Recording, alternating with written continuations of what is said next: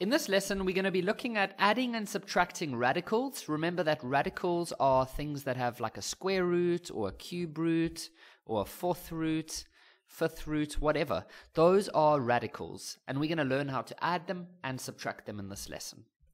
So here's our first one. Now, at the moment, you cannot do anything. The reason is that these inside parts are not the same. So what we need to do is go ahead and simplify each part as much as possible. So I hope you've watched my previous lesson where I showed you how to simplify radicals. So let's look at this first one, square root 6. It's a square root. So if you wanted to simplify it, you would have to look at all the square numbers. So 1 times 1 is 1, 2 times 2 is 4, 3 times 3 is 9.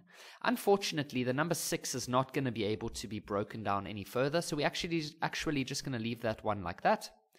Then the number 20, so if we look at the square root of 20, so it's a square root, so we could look at 1 times 1, which is 1, 2 times 2, which is 4, 3 times 2, which is 9, 4 times 4, which is 16. So we could use the number 4. So we could replace it as 4 times 5, because that is still going to be 20, right?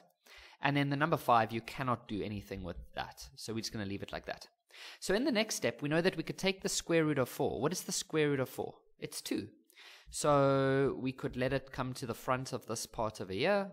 See how I let it jump out? Because I know the square root is 2. And then on the inside, we just have that.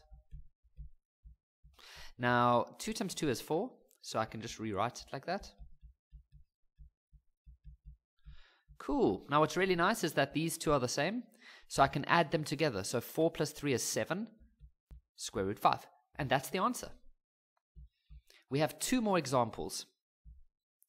So the same type of procedure over here. So this square root 8, we know that that's a square root. So we could think of all the square numbers, like 1 times 1 is 1, 2 times 2 is 4. We could use the 4. So we could replace the 8 with 4 times 2. That's what we're trying to do. This is a 45. So we could definitely replace that with 9. 9 times 5. 9 is a square number.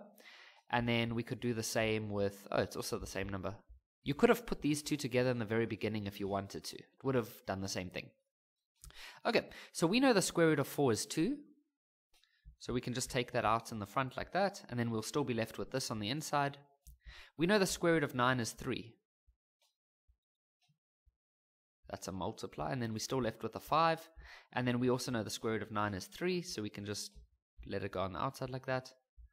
Okay, in the next step, I'm just going to multiply each of those together. So 2 times 2 is 4. 2 times 3 is 6. 3 times 3 is 9. So these two can now go together because they're the same. But this I can't do anything with, so I'll just leave that as it is. Now 6 take away 9 is negative 3. There we go. Here's our last example. So 12, so remember all your square numbers, 1, 4, 9, 16, 25. And you could go on, but I mean, these are quite small numbers. So 12 could definitely be rewritten with the 4. You always want to use one of these, okay? So we could write that as 4 times 3. Okay, I don't need such a big square root.